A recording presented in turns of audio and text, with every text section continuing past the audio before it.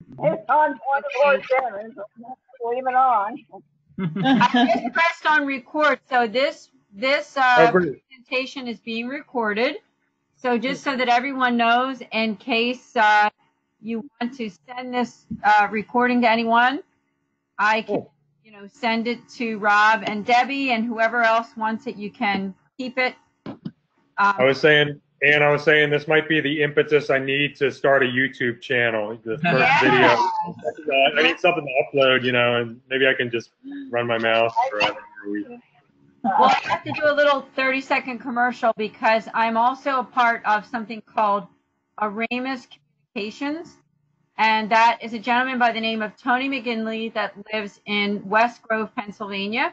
He is a Catholic man who has an online radio program. So I recently, I'm going to be starting something called the St. Raymond Nonnatus Foundation radio show, and for guests.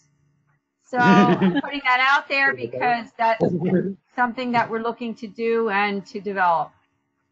So look for that in the future, is the St. Raymond Nonnatus Foundation for Raymond Communications. That's OREMUS Communications. Hi, Carl. Hello, Carl. Carl, if you want to speak, you're welcome to, and you just have to unmute your microphone. And this will be given the talk, so people might not be talking, but when we have the interactive time, you have there you go. I think you're unmuted now, and now you're muted again. Hello, Carl. There you go. Hey, Carl. Hi, everybody.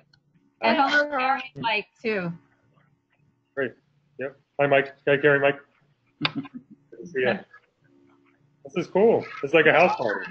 It's awesome. So let's wait. Let's see what we have. 8:02. Let's wait at least, 5 more minutes for the rest of, people to log on. And remember that we're having this presentation. Gary and Mike, the house, we're in Ann and Angela's house. They have 3 cats here. So we had a cat right over our shoulder. We were trying to get him in, but we see your cat too. So it's cool. The cat might come in the background. No,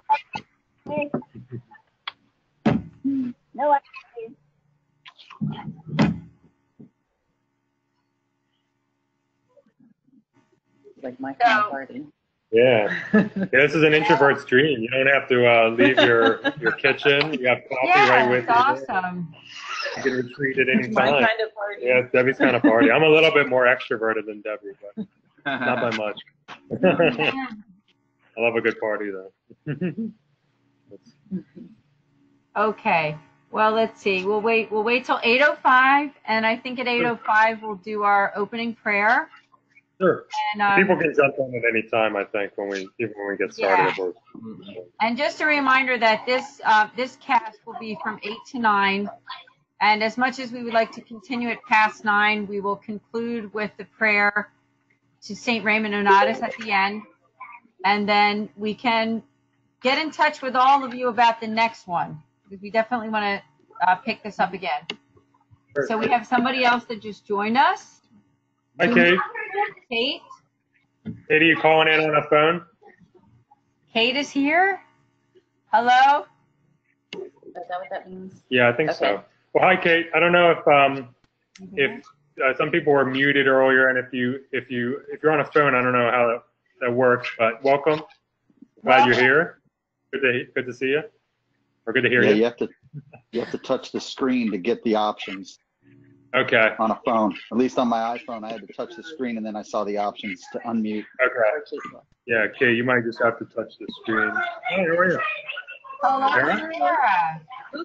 Hi, welcome. Hi, Sarah. This is awesome. Great. This is pretty cool. I'm so excited. We're going to get started in a couple minutes, so welcome. Yeah, I think we'll wait till 8:05. I said 8:05. Okay. And then we can get started. Sure.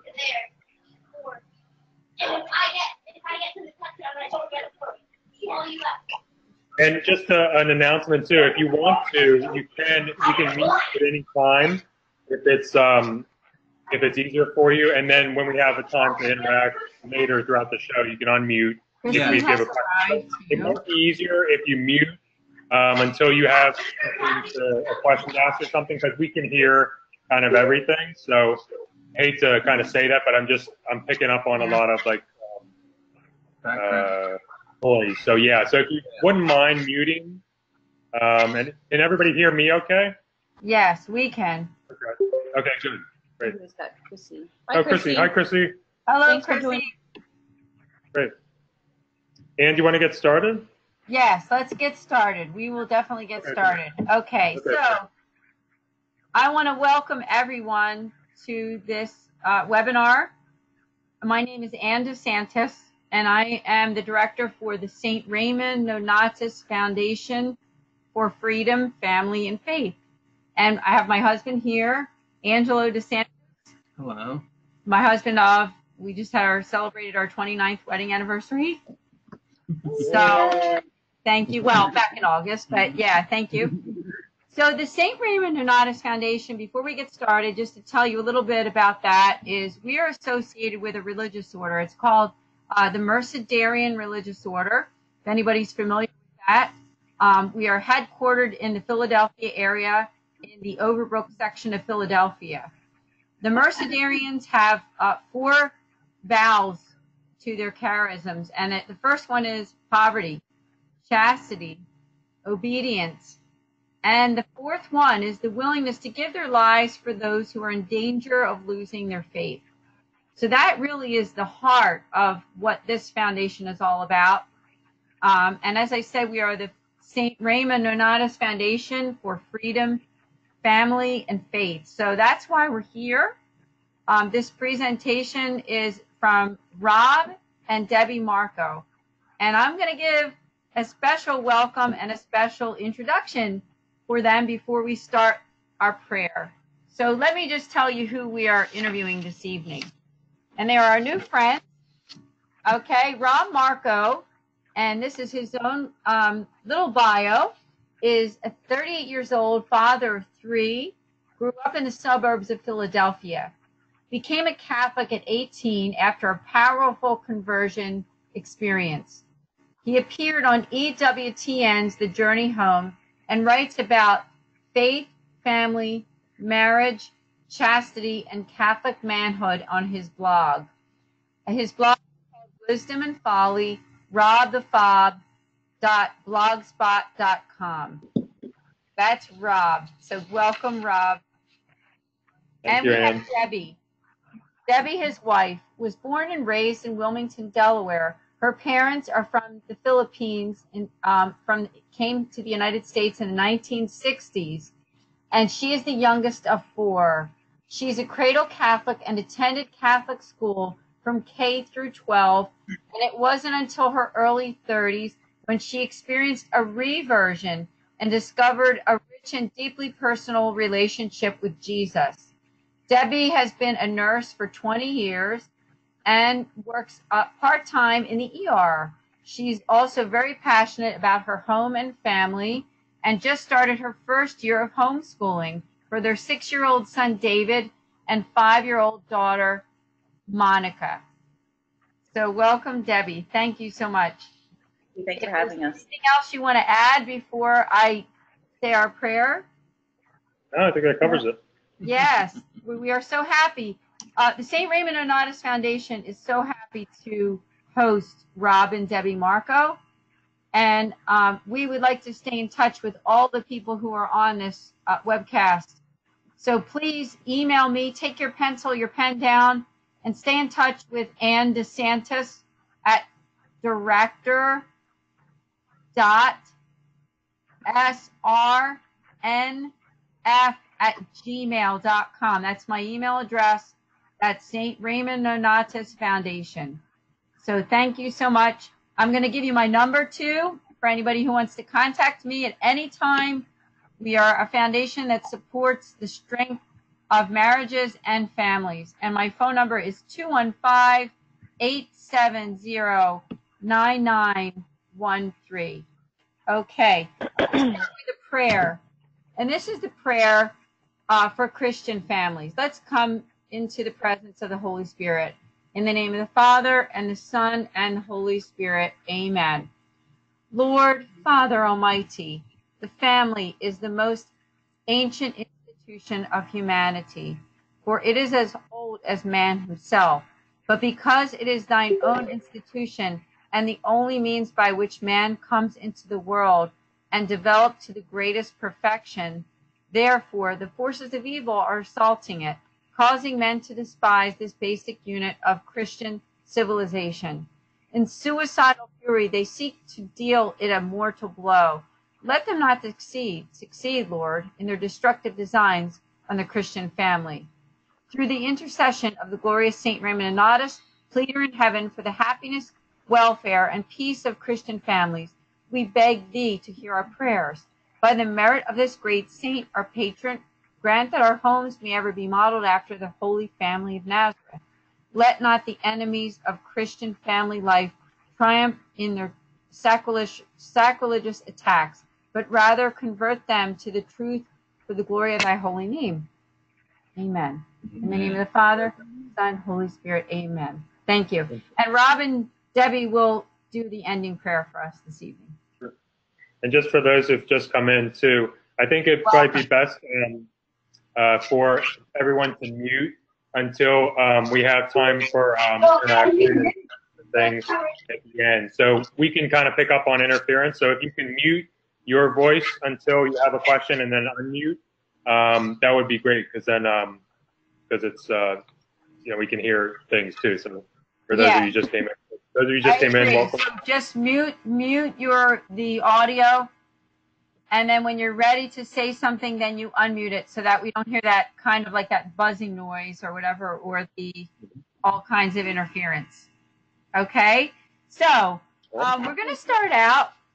I did the introduction. We are so thankful for Rob and Debbie joining us. And as I said, just a little side note that Rob was actually interviewed on television with Marcus Grodi on the Journey Homes EWTN's program. So when he did that program, part of it was devoted to just telling us about his life. And we also want to hear about Debbie's life growing up. What was that like? So my question for both of you would be just to describe your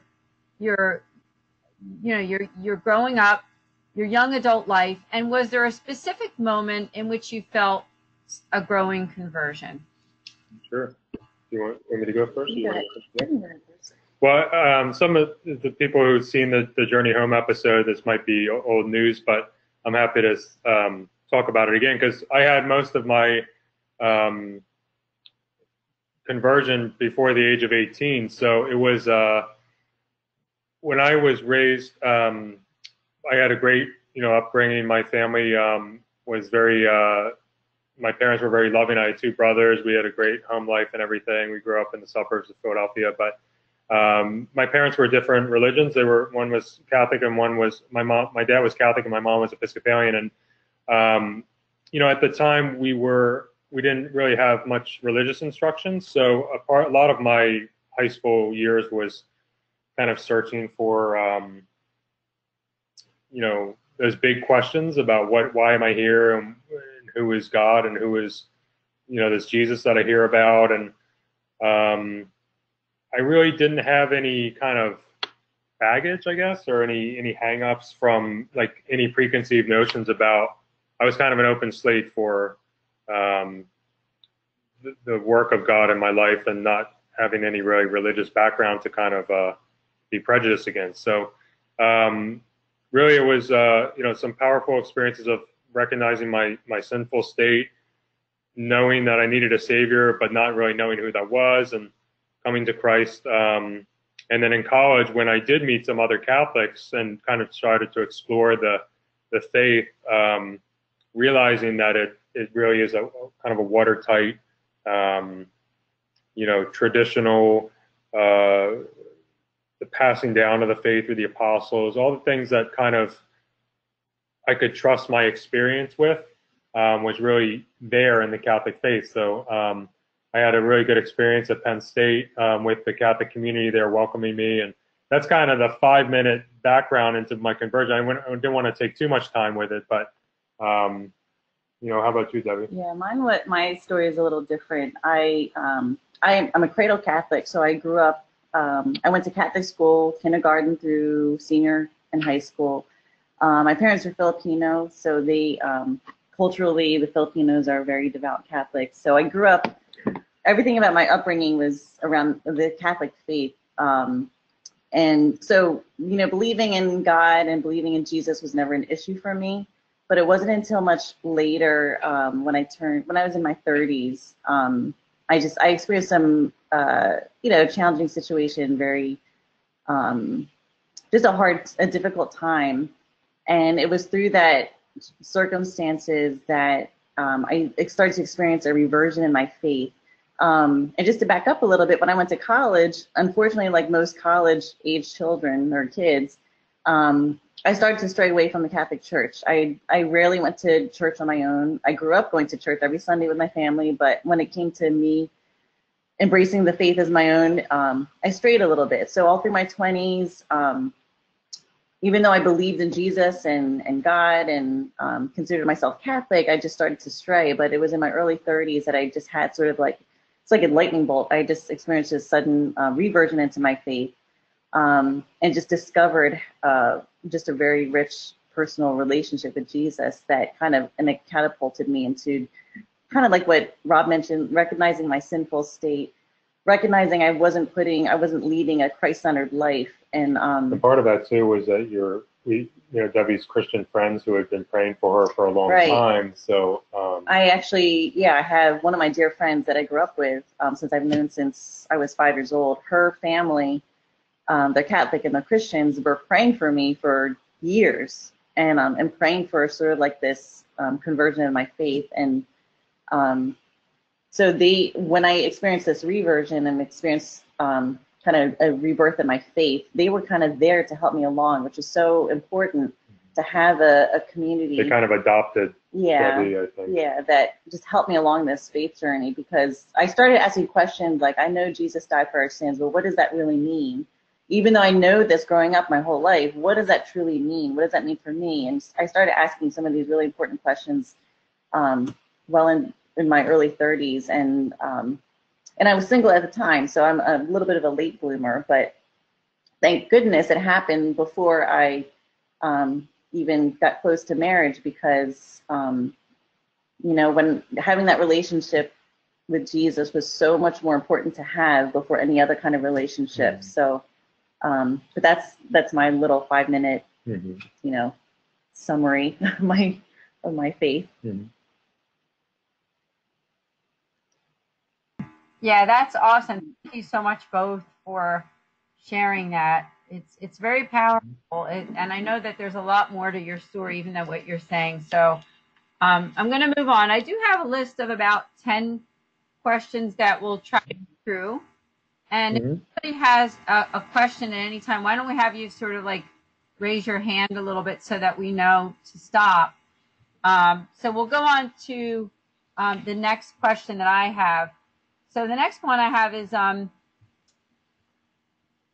just kind of centering on that young adult life. I said, how would you describe your young adult life? And was there a specific moment in which you felt a growing conversion? Well, for me, I had a real kind of Augustinian childhood. I was attracted to the life of grace and of God working in my life through like a negative way, in the sense of like I kept kind of doing things that I thought would make me happy and give me contentment, and everything I was kind of looking for to just the way you kind of chase things. That was my whole kind of upbringing. So in high school, I really got into Buddhism for a while before I found Christ, because the whole idea was that all life is suffering, in terms of a dissatisfaction with the ephemeral nature of things that don't last, and then we're disappointed, and then we're in this kind of cycle of craving. So I really kind of identified with that, because it was I was constantly being disappointed. I felt like my friends were there for me, but they couldn't always be there for me. My family was there for me, but they wouldn't always be there for me because they, would pass away. And so I was really looking for the eternal and something that wouldn't disappoint and would last. And so I didn't have a totally wayward life, but I definitely didn't have any foundation. I had like a general moral foundation, but I didn't have any of the specifics of like a Christian worldview. So my adulthood was really spent striving to find something that I was looking for that I didn't know what it was. And so that was kind of if you read the life of St. Augustine, that is really a big part of his life is looking for that thing to fill that God-shaped hole. So when I did discover the Catholic faith and I did have this encounter with Christ on this backpacking trip, it really made me realize that the grace was working in a way that there was a permanent satisfaction that can come to one's life, a peace and a joy that no one can take away. And when I would read scripture later in life, and Jesus talked about the living water at the well that never you never go thirsty again. That's kind of was my experience. For me, mine was I would say my young adult, like I mentioned before, I strayed a little bit in college. But what really brought me back was I was in a relationship that ended, and I think I was idolizing that relationship and idolizing marriage over God. Mm-hmm. That was ultimately what happened. And when I came to that realization that God was not the center of my life, I had a complete reversion of my faith and just complete change of heart. And I clung to the scripture of basically trusting in the Lord with all my heart and leaning not on my own understanding and acknowledge him in all my ways, and he'll lead my path straight. I clung to that scripture because everything that I was hoping for was taken away. But I was trusting in the Lord that, I'm just going to trust in him and he's going to provide in his right timing. And a lot of my journey was a test in trust. Mm-hmm. And during that time, it was just life changing. He changed my heart, and from that moment forward, I just really kept growing in my relationship. So that's once, as long as Jesus is in the center, that's when everything else kind of falls into place. When mm-hmm. that's not in the center, you find that you're going upstream a lot, and mm-hmm. that's what I discovered in my young adulthood. Mm-hmm. Yeah. Thank you. Yes, really answer those questions. Give us some insight about what it was like for you and just the journey there. So another question I have was, what advice would you give to young adults or newly married Catholics or those of other denominations? What advice would you give them? Well, a big thing for us that I learned from my parents that I'm really grateful for is, they just celebrated their 40th wedding anniversary. So I had a model of devotion and commitment in my parents, which I'm very grateful for, and Debbie had that as well. But the one thing I do recall from my parents that gave me a lot of confidence as a child was that divorce was never an option. So it was taken off the table very early on. I don't know if my parents ever said that explicitly out loud, but it was always implicit that whatever happens, you're just going to have to work it out. The divorce is not an option. So for us, I think establishing that kind of from the start, in the sense that we're in this, we have a sacramental marriage, and I know that's not always the case for everyone, but in our case, we were married in the Catholic Church. We have met all the conditions for a sacramental marriage, and in that sense, in the eyes of God, you're married till death do us part. Debbie jokes that it's I'm with her till eternity, but I keep reminding her that it's only till death, and that after that I'm free. But she says, you're with me forever, and I said, not forever, just till death. But all joking aside, the option, taking divorce off the table from the start, thankfully we were both on the same page about that. That kind of removes a temptation, I think. If you have this kind of 1 foot in and 1 foot out, or always in the back of your mind that I can get out of this, when that's not there, it kind of, and your back is against the wall. The story I like, to relate is like, when it comes to vows, marriage vows, is the story of Odysseus in Greek mythology, where he's on a ship, and then he hears the siren song of these sirens who will lead the ship astray, and they'll crash on the shore. And he has all the other sailors on deck tie him to the mast, so he hears the siren song, but he can't kind of escape from the mast. And that's the only thing that saves him in the end. So I kind of relate marriage vows, in our situation, but in marriage in general, to the rope that kind of ties. It's not like a, I don't mean it in a negative way, but the things when things get really hard and you start to have that temptation to step out of it, you need somebody to tie you to the mast. And remembering those vows and having friends that remind you, like, hey, buddy, you made these for better or worse. You can't get out of this. Don't even think about it. Those kind of friends are invaluable in that kind of situation when things do get hard, and they do get hard at times. We've actually started. It doesn't happen often, but when we fight, which we do, like all couples do, it's counterintuitive. And Rob is the one that does it mostly. Is he grabs my hand? It's not very often, but we've done it before. It's very tough. You expect them to push you away or to turn around and leave the room or something, but instead he grabs my hand and he holds it really tight, doesn't let go. And how do I get mad at that when he's grabbing my hand? But it helps diffuse things a little bit. But it's that reminder that that we're committed to each other. And you're kind of acting against your nature sometimes in those times where it's hard to love and it's hard to, you're mad. Another thing I wanted to mention too, just one more thing, is that for us, we might get to this a little later, but we were praying for each other before we met, so we had a real grace there, and God kind of working in our lives to kind of bring us together, I think. But I do think that there's a danger sometimes in having the kind of soulmate mentality that, like, there's the one person that I'm meant to marry and things like that. And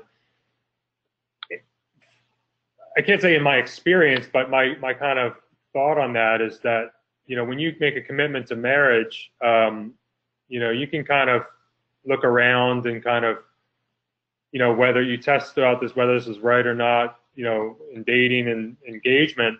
But once you make those vows in a sacramental marriage, you really have to abandon that idea, which I think that temptation comes up sometimes, that the person I married is the wrong person, or this isn't my soulmate and this other person is. So the idea that I think it's a little bit more, my kind of feeling is it's a little bit more pragmatic. Marriage is a little bit more pragmatic. If I was talking to like a 20-year-old or 25-year-old thinking about marriage, or maybe in their first couple of years about marriage is a lot more pragmatic than people think early on, because you learn really quickly. I think most people who have been married for a while learn that liking the person that you're married, that might not always be a given. For us, I'm grateful I do like my wife, which is very important. It's almost as important as loving them, because you have to live with them for the rest of your life. So, not eternity. That's so dumb. But the idea that, like, somebody else, you married the wrong person, is a real temptation. I think when things get hard, that's people. It can be difficult sometimes. So the idea that when you made a commitment that you're committed to that person is a testament to God's, wedding himself to us, as, adopting us as sons and daughters of him, and doesn't leave us even when we turn our backs on him. So that, I think, is a good model to have for people who are kind of maybe thinking about marriage, or maybe in their early years. I don't know. Mm-hmm. Thank you. I just want to interrupt for a second, because I think, is Chrissy, are you there? Chrissy, I think, might have a question. If Sure. Chrissy can hear me, I don't know if she can hear me. Yeah, hi, Chrissy. Chrissy, I'm having a little difficulty with the screen. I'm not familiar with this. That's okay. We can hear your voice. That's okay. All right. No, but I didn't have a question. Sure. No, I don't. Oh, you don't? Okay, great. Okay, Okay. cool. Well, if anybody does at any point, just kind of chime in and we'll. Yeah, on my screen it said that Chrissy was, had some questions. So, okay, glad that we at least can clear that one up. Yeah. Thank you.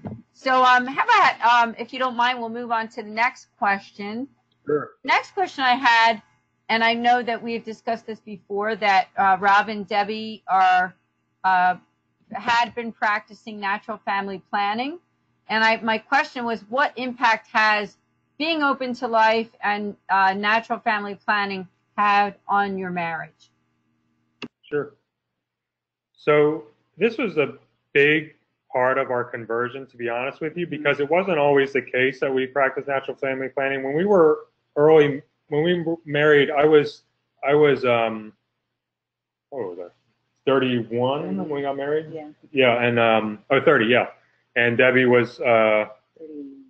35. So when we got married almost 10 years ago, we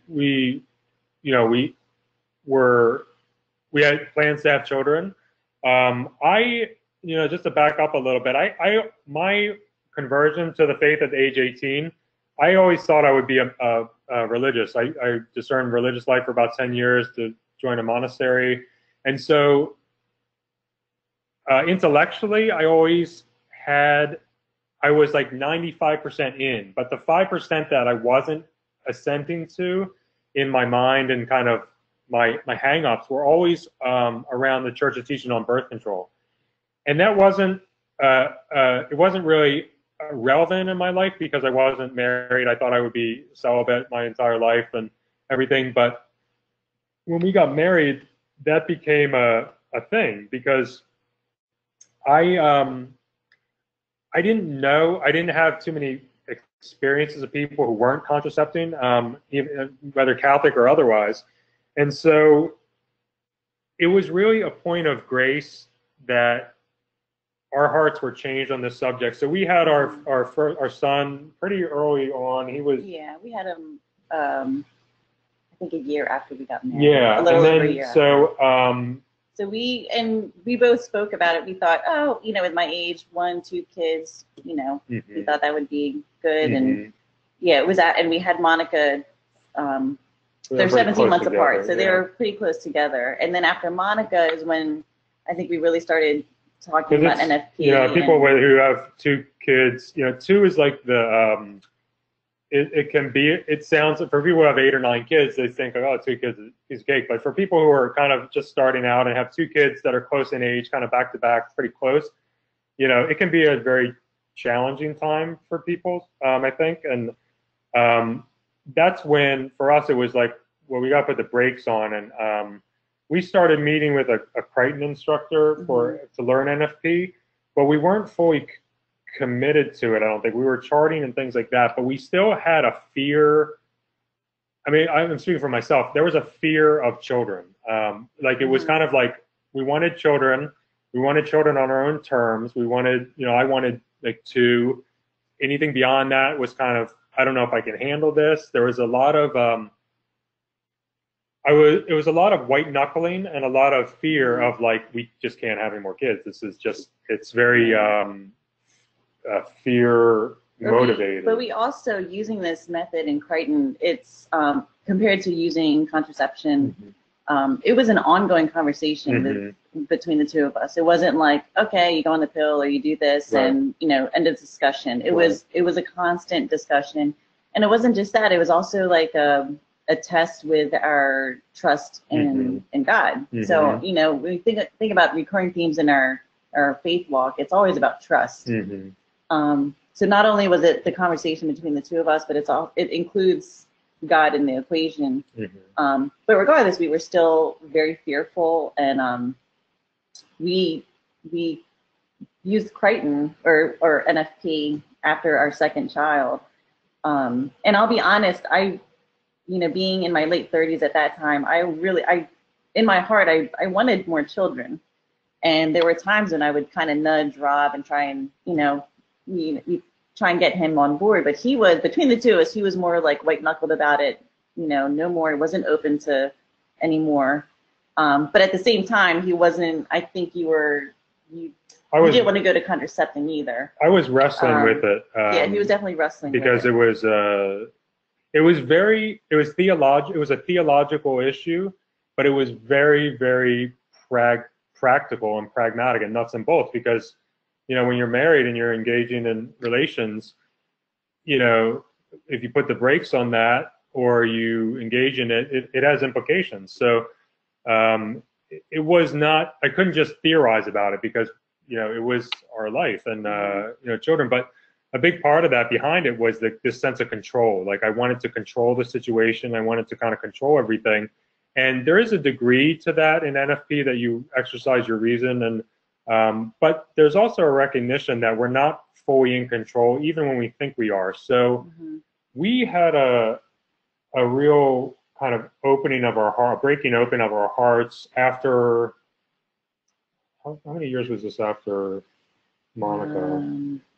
4 years. Yeah, so we there's a big gap between our third, and there's a story that's really a miraculous story behind the birth of our third child. Do you want to share anything about it? I'm not sure if this will come into play later. So I guess, yeah, it ties in with our, with NFP in a sense. I don't know how much you can do. Well, because this kind of goes in with, we'll start with, I'll try and keep it brief, but I lost, this is related to the miraculous medal. So both of us experienced simultaneously a lot of graces when we discovered the miraculous medal. Which we both wear now, and we both started wearing it around the same time. Yeah. And it was very it was serendipitous that we found right. So I found this medal. It was on Labor Day weekend, and it was sitting in the pew at the church we're going to on Sunday Mass. And I saw it, and I said to Rob, somebody left their medal. And Rob said to me, "No, that was left there for you." And he said that kind of like in a. I didn't know. Like the words were out of my mouth before yeah. I even knew what I was saying. But I said, you take that. That's for you. Right. You wear it. So I didn't think too much of it, and I just kind of, put it in my purse. And 2 days later, my mother actually collapsed, and the next day we found out that she wasn't going to make it, and she died the next day. So during that whole experience of losing my mother, I had that miraculous medal in my purse the entire time, and I held on to it. And the night before she died, I started praying the rosary. And my mom was someone that prayed her rosary almost every night. She always had her rosary within arm's reach. And I always knew that about her. And that night before she died, that was the first rosary that I actually prayed with her. But in having that miraculous medal, we were, doing some research on St. Catherine and how the miraculous medal came to be. And it turned out St. Catherine lost her mother when she was, I think, just 8 years old.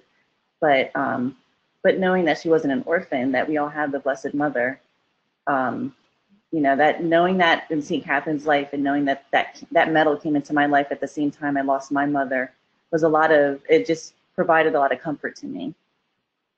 And, being a cradle Catholic, I'm embarrassed to say I never truly embraced or understood, like the devotion to Mary and saying the rosary. I knew it my whole life, prayed the rosary before. And it wasn't until, losing my mother, I truly realized, and I'm still, discovering the beauty of praying the rosary daily, what that means, what the Blessed Mother means to me.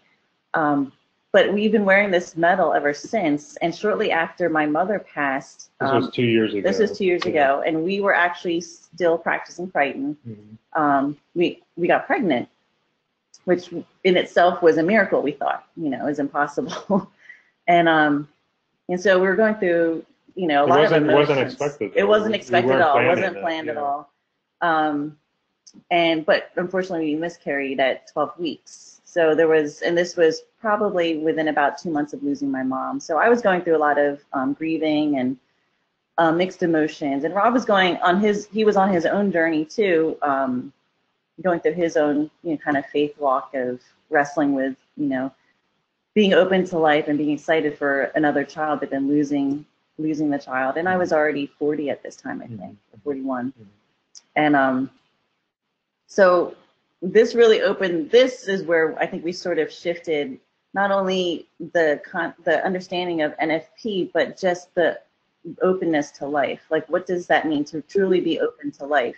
And sort of repenting for our sin of, we really weren't open to life for a good part of our marriage. We tried to control that aspect of our marriage and of our family life. And it's sort of, God gives us this child and then takes it away. We're really wrestling with, why did this happen? And so a lot of things are sort of happening simultaneously, and just growing and understanding this openness to life. And I had, one thing that talking about advice to young couples or young married couples is adoration, especially during these difficult times. I really went to adoration so much shortly after my mother dying and going through the miscarriage. It was through these times, God was always telling me, He's here, He's helping me. I'm here to help you, just like He always is in these circumstances. And He was working on us. And even though when you're deep in these struggles, you may not realize it, but He is crafting something for your future, and you just have to trust. Again, that theme of trust comes up. So we, this was an ongoing conversation, and, after the miscarriage, talking about what do we do now? Do we continue NFP? Do we, it was a little confusing, but I know for Rob, his heart was softened from going from really never wanting to have any more children to him also being devastated that we had this loss. I knew something was happening in him also. And so as we're still having this conversation, we actually experienced another loss. Again, it was an unplanned pregnancy, and that ended in a miscarriage, which was early on, but it was still, devastating because we're still not recovered from these other losses. But again, I think God was just working on us. I think praying our rosary daily and just, spending a lot of time in prayer and adoration. I think He was just working on us. And at the time we didn't see it, but in hindsight, we just see how He's working on our hearts. Yeah. And God, I know, was telling me, I thought my devastation was partly, I'm in my 40s and, that window's closed. It's, I just had it in my head, which I think is part of our culture too, is like, oh, when you're past a certain age, it's just that door's closed. Like, don't even bother, or why would you even consider it? Or even just what Debbie mentioned about the culture, like the contraceptive culture is it's like the air you breathe and the water you drink, like in the culture. So even the idea that children are a burden rather than a blessing, right. Or we had to have a total paradigm shift. And that's what's so cool about NFP. As a method of spacing children, but also as a different way of thinking about everything, really. I mean, control, trust, God, children, blessings. And what's cool is when in your marital life, when you are practicing this, there is an openness that it's kind of a humility that recognizes you're not totally in control. So there's, it might sound a little risque, but there is an excitement almost that you can have a child at any moment, even when you're, doing your best to maybe avoid. I don't know, from a relational point of view, that kind of keeps things fresh. It's like the Holy Spirit really is always there because there's always room for God to work. When you're contracepting,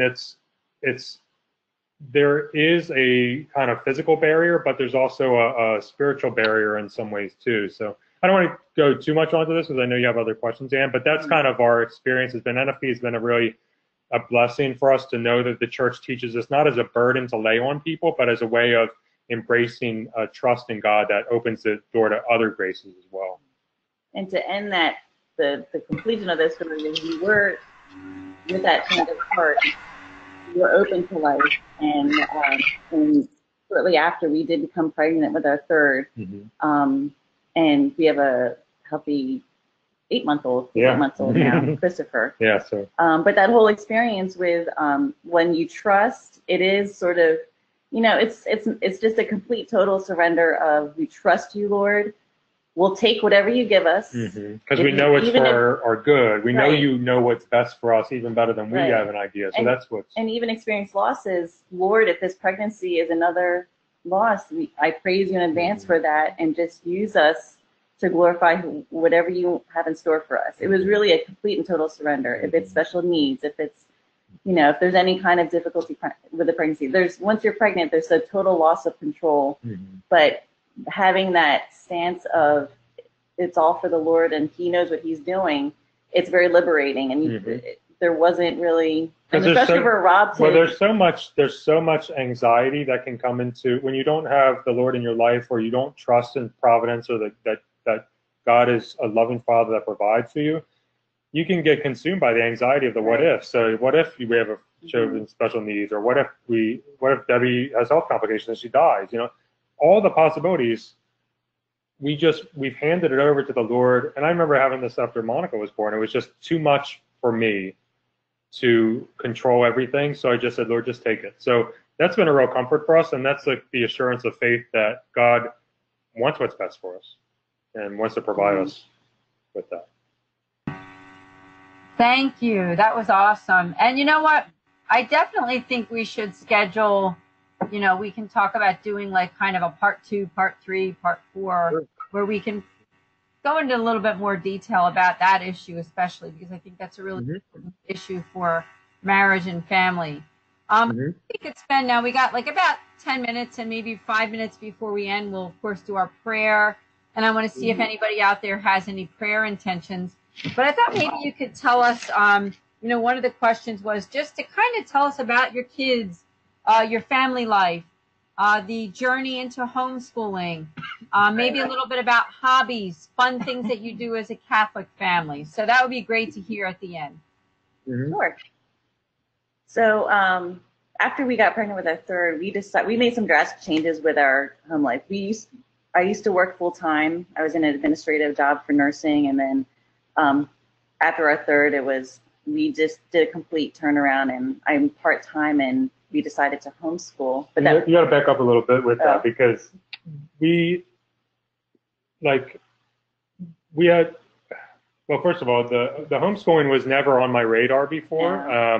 That was a 3-year decision-making process. Yeah, so we were living in Delaware, and we, moved 3 years ago so the kids could go to public school, and we moved to a good school district, and we had all these kind of intentions of sending the kids to public school, because that's what I did, and that's just what we were going to do. And I'd say everything that Debbie kind of prayed for with trust and turning over, I want more children, but Rob doesn't. So Lord, can you change his heart? I want to homeschool, but Rob isn't on board with this, and I know he has to be on board with it. So can you change his heart? And so I don't know where the kind of change came, but David went through a year of kindergarten in the schools, and it was fine. But when Debbie and I met, I didn't have a job. I didn't have a car. She really trusted in my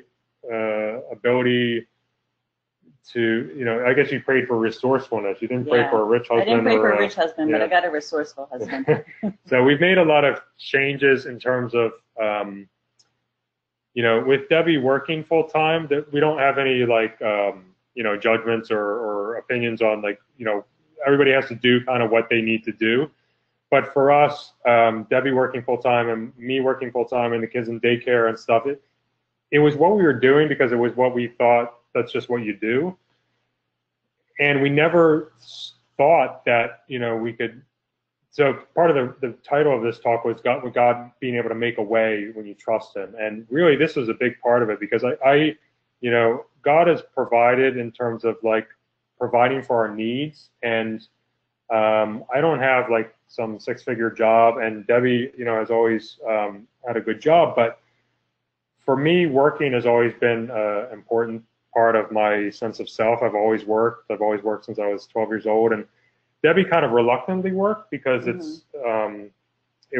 she enjoyed being at the hospital and stuff. But I think in her heart of hearts, she really wanted to be home, and she really wanted to homeschool. And we didn't know how it would work financially and otherwise, because we kind of made this move, and it was all based on, you know, how we imagined things on our plan.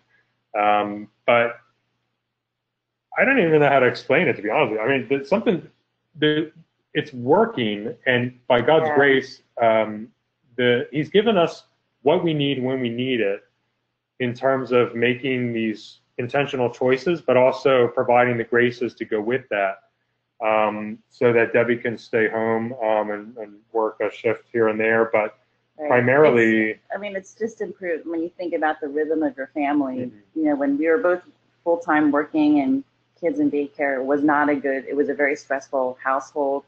My heart wasn't there. Rob knew it. And that brought stress into it brought a lot of stress in the family. But since shifting to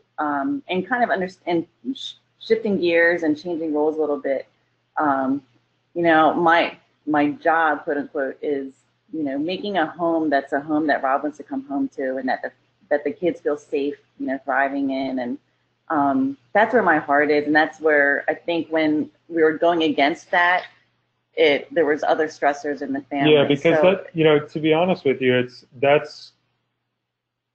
not that I almost enjoyed not, this is coming from just speaking for myself and as a man and things, like, there was a part of me that took comfort in relinquishing some of that responsibility to be a provider, because Debbie made a good income and she brought, you know, she was working full time. And so I could kind of step back a little bit and, you know, do the laundry and the cooking and stuff to make up for that. And there's nothing wrong with that or anything, but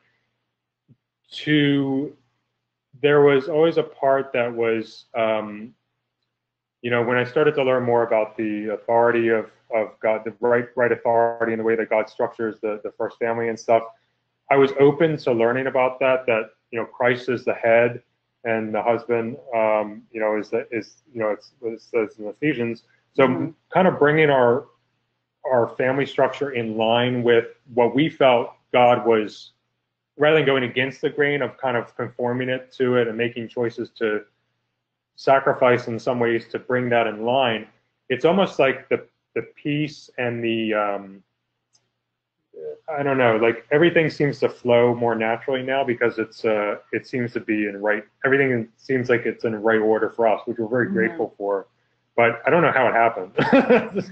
It's kind of like God's grace just opened doors in certain ways that made it possible. Yeah. So, but, I don't know if that was part of your question. Yeah, but it's we've shifted our family, you know, for that, with, you know, Rob being sort of the provider, and I'm able to focus being at home and with the children, and I wouldn't trade it for the world. If there's anybody on the fence about should I quit to be home with my children, yes. If you're able to do it, if you can do it. For us, it's been a real blessing. If you can do it, it's I don't look back, and it's the time spent with my children now. They're 6 and 5 and 8 months. It's just priceless, and especially when it comes to planting seeds of our Catholic faith. You know, it isn't something we wanted to do on Sundays or you know, right before bedtime. You know, it's interwoven throughout our day and in our daily lives, and that's you know, and again, going back to the culture, it's easy to, it's counterculture to do something like this, I think. And, but I feel like we have to work extra hard to plant those seeds, because our culture is so strong. And, in terms of like hobbies and things, we enjoy being together as a family. I think what's important for Debbie and I in our marriage is, one of the things that seems so important is, that I took for granted before, is just a sense of humor and laughing and being able to laugh at yourself and laugh at each other. And, you know, that is the oil in the engine for our marriage, is just being able to joke around, enjoy this time together, white space. And yeah, we plan a lot of white space for our family. I don't like to make dates, like play dates or anything. We're very spontaneous, because we kind of like to, you know, and we sort of take the lead of our kids, like what kind of day they're having to. It's a real blessing to like the person you're married to. I know it sounds kind of trite, but like, I know that, you know, sometimes you need to, that's not always the case for everybody, but to be able to like the person that you're married to it's like worth its weight in gold. So it's I'm very grateful for that because I like just hanging out with Debbie and just if we're reading on the couch or something. So we don't have a ton of hobbies or anything. We don't have a ton of free time, but what we do have, we like just spending time together. Does that help? We're not very exciting. Awesome. Thank you. I think we definitely have to have another, at some point set up another session for this because we have more questions. But I thought we could maybe use the last 5 minutes if anybody has prayer intentions, would want to mention those. And also, Rob and Debbie are going to lead us in that last prayer. And so I'll just open that up. Does anybody have any specific family or health or relational marriage, anything that you want to bring to the table for grandkids or kids, Or even any quick comments or questions or anything. We only have a few minutes, but I apologize for blathering on. But I would like to offer, if we could pray that Angelo's, it's not his aunt, but a friend of their family just passed away today. She had dementia, and she was in a nursing home. So pray for her soul. Her first name was Eleanor, and she was in the same nursing home. My father had just passed away back in April, and he also had dementia. So, we'll just lift up a prayer for Eleanor and her, her family. She was in her mid-70s. Yes. Yes. Anyone else? And I also Yes, all of our kids. for my mom, Susie Lee. Oh, sorry. Oh no. is that you, Carl? Yeah, it's me. For my mom, Susie Lee. She's starting the battle of lung cancer that has metastasized into the bone, and we're going to be starting some immunotherapy here on Monday, and we're just beginning the battle. But the biggest thing for her is the anxiety. So we could just pray for peace for her as we enter this battle. Susie Okay. Lee. This is Carl, correct? Yes. Carl, okay, we'll pray for her. I'll ask the Mercedarians to pray for her too.